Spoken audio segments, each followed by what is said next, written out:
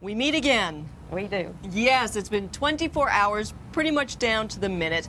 If you didn't see the show yesterday, we've asked some students from Humber College from their interior decorating program to design Santa's workshop for us back here in our green room, because as of Friday, we kick off our favorite things.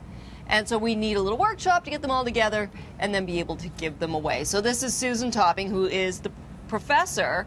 So Susan, when you walked in here yesterday, what did you think when you saw the space? Did you think, no way in 24 hours? Well, it was quite a challenge when we entered into it. There was quite a few things that were lying around that we needed to work with. And so we had this space and we didn't have much time to work on it. Right. And we had to pull this concept together and give you a good result. And so the overall, was there a theme to the, other than Santa's workshop, but did you have an idea for the concept? Yes, we did indeed. We took the more classical approach, and we took it from Santa, from the letters appearing from the children, and they flow into Santa. Santa sorts out who's naughty and nice, and then processes it into the toys and into the presents under the tree. Amazing. Okay, thanks, Susan. Let's talk to Melissa. How are you? Good, how are you? You guys, are you pooped?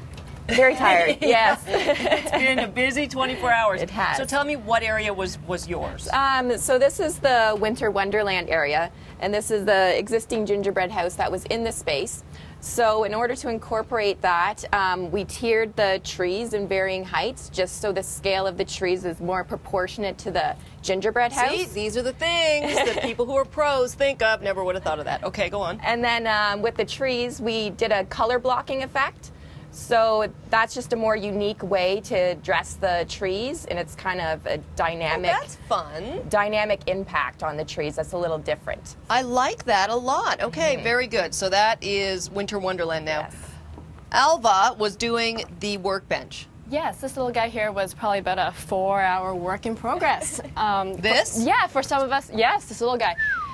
Just because I guess for some of us, probably the first time building any type of furniture. Right. We added some details for fun, just for a touch of fun, like toys popping out of it, some tools, paint cans on the floor, just so it looks like had been very busy. Okay, and it's totally does. This is great. I love the way everything's like just kind of exploding and popping out of the workbench. Bench. All right. Hi, Cara. Hi.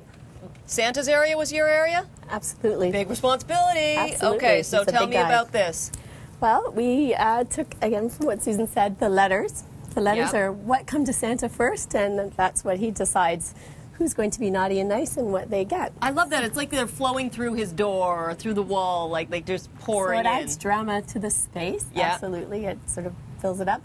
No detail was left unturned. I think we've accomplished that Santa was here. Yeah. He might have just left the building. We have everything from his boots to his little pet mouse. I didn't even notice the mouse, but what I did notice before was the picture of Santa. And Mrs. Claus. Yes. Love. Isn't she beautiful? It's fantastic.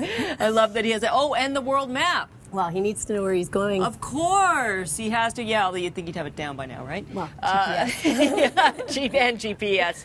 This is amazing.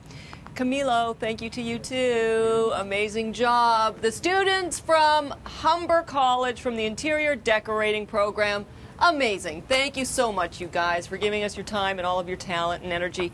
It looks fantastic back here. And again, our favorite things giveaway starts this Friday with Dave, and then we will be having it all through next week. We're going to take a